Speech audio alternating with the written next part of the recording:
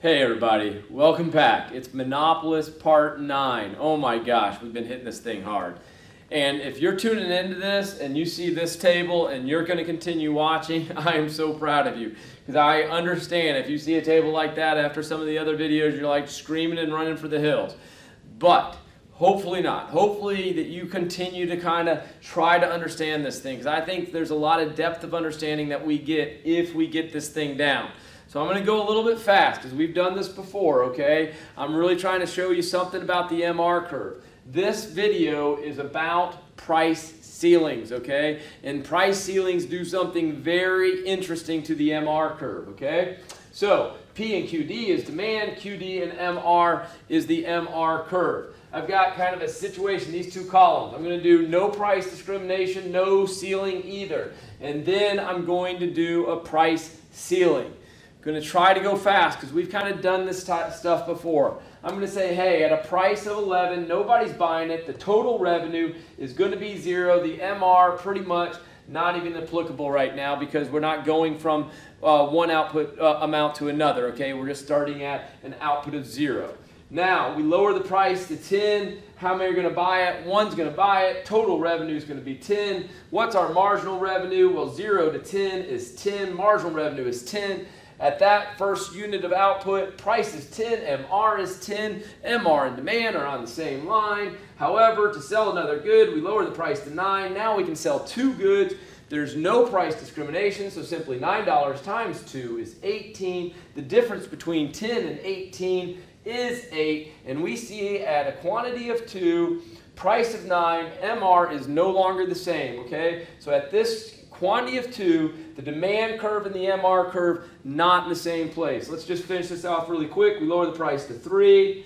Lower the price to 8. We can get 3 people buying it. Hey, that's a total revenue of 24. That's an MR of 6. Lower it to 7. We get 4 people buying it. 7 times 4 is 28. MR of 4. Lower the price to 7. We get 5 people buying it. Total revenue of 30. MR 28 to 30 is 2. Lower the price to 5. We get 6 people to buy it. Still a total revenue of 30. The MR is 0. Okay, we've seen that, and we should be able to look at any of these output after 1. Any output after 1. So 2, 3, 4, 5, 6, and you'll see the value here not the same there. Value here not the same there. In fact, you can kind of see that the MR is underneath the demand curve. Price ceiling though. So we intervene. We come in with a price ceiling. The government comes in with a price ceiling. And I've already shown you where the price ceiling is going to be. Price ceiling of $7, okay? So they want to sell 1 good. They would love the price. If they're only going to sell 1 good, $10, but they can't because there's a price ceiling, a price maximum of $7. So they're going to have to charge what? $7 for that first one because they can't charge any more. So the total revenue is going to be $7. Oh, by the way, these were always dollar signs there. That's a dollar sign. That's a dollar sign. There's dollar signs all over the place, okay? But anyhow, total revenue of 7 because we sold it at a price of 7. Total revenue, of course, if we made 0, the total revenue would have been 0. So the marginal revenue, when we sell that first one, 0 to 7 is $7. Now we want to sell a second unit. We would love to price it at 9, but we can't. There's a price ceiling. The max price is 7. The most we can sell it for is 7. So if we sell 2, we're going to sell them both at $7. Our total revenue, 14. Marginal revenue, 7 again. We want to sell another product. We want to sell a third product. We would love to price it at 8. We can't. There's a price ceiling. We got to price it at 7. 7 times 3, because that's the price, right? 7 times the quantity. 3 gives us 21. Gives us an MR of 7 again. We want to sell the fourth good. Guess what we're going to price it at? 7. Actually, we'd have to price it at 7 anyhow, with or without the price ceiling, okay? Sell the fourth good, price it at 7. Now we're up to 28 for total revenue. MR, 7 again. Look at the MR curve, something very interesting. It's certainly not the demand curve, and it's certainly not the old MR curve. It's something totally different, okay? But I want to keep going, because I want to go for 2 more, because that's where the real payoff is. So now, we want to sell 5 goods. We got to lower the price to 6. Can we lower the price to 6? Yes, we can. This is a price ceiling. This is not a price floor. It's a price ceiling. We can lower the price to 6. Now, we're still assuming no price discrimination. Still assuming no price discrimination. So if we lower that price to 6, we're going to have to sell to every single consumer the price at $6. Okay, the good at a price of $6, right? So 6 times 5 is 30. MR, 28 to 30 is 2. Very interesting. Output of 5, MR of 2 pre-price ceiling.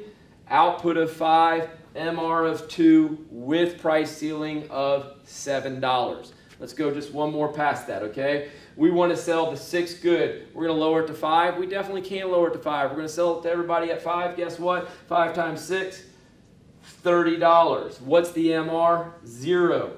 Look at that takeaway. 2, 2. Output of 6, 0, 0. So MR was certainly not the same when the price ceiling was binding. But once the price ceiling is no longer binding, we become the old MR curve. Let's take a look at this graphically. If you're still with us on this video, I am so impressed, and it's such a good thing because you're going to understand this so deeply, and it's going to help you out because these are the really hard questions, okay? So here we go. I've got a monopolist. Just going to draw a demand curve, demand market. No price discrimination, no ceiling. Hey, MR is breaking away at twice the slope. However, let's do a price ceiling. Put a price ceiling of $7. So that's my price ceiling. What does that mean? Well, at a $7 price ceiling, my MR is $7. The price ceiling is the MR curve. So there, all the way to the demand curve is the MR curve. So the MR curve is no longer what it was. The MR curve, once the ceiling is put in place, is now that red line. It's the price ceiling, which should make common sense to us. Think about this. What is MR? The additional revenue we get when we sell one more good. Well, what's the additional revenue that we're going to get when we sell one more good when we're just starting to sell a few goods? It's the price ceiling. So the price ceiling is the MR line. But once we get to here and we want to sell another good, what are we going to have to do? Lower the price, which is perfectly okay. Because once again, price ceiling is a price maximum. We can lower the price. We lower the price, okay? And at that point, when we begin to lower the price, the MR was the ceiling. What's it going to do? It's going to drop down to the old, that should be a vertical line, to the old MR line. 7 to 2. Notice. 4 and 7, the MR lines were not the same. But as soon as we get to $6, as soon as we try to sell one more good, lowering it to $6, at $6 our output is 5. At an output of 5, the MRs are back the same again. There we go. MR ceiling. So, MR. MR. When a ceiling is put in place, the ceiling itself becomes the MR curve to the demand curve. Once you hit the demand curve, drop down to the old MR curve, and now you're on the old MR curve. This red line is the new MR curve once the ceiling is put in. Pre-ceiling, MR, just like we always draw it, right? MR just like we always draw it.